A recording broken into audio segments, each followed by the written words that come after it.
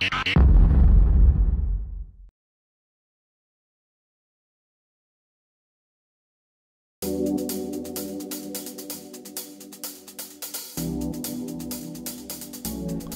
the Kalundborg symbiosis is the first symbiosis in the world. It has developed since, well, for more than 4 decades now.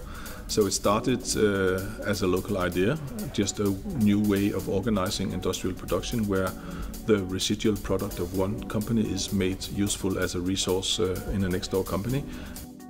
What we do at the Symbiosis Center is that we take the learnings out of the Kalundborg symbiosis and try and make these learnings useful in a lot of other places. And we have quite interesting example with the Haribo, the sweet producer.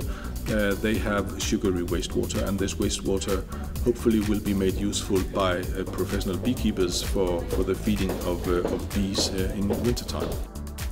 Well, we think this is one good way of organizing industrial production in a way that the scarce resources of the earth is made useful in the best way possible.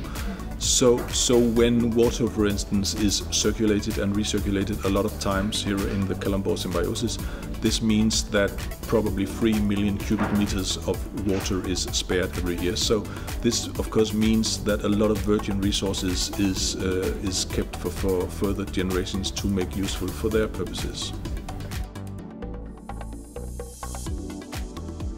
A lot of local people have jobs because of the industry, and we tend to think that the industry is here partly because of the symbiosis.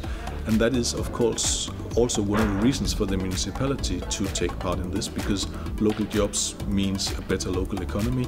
So people are getting better off, they have jobs, and they have very well-paid jobs. I think you'll have to realize that symbiosis is quite often very local.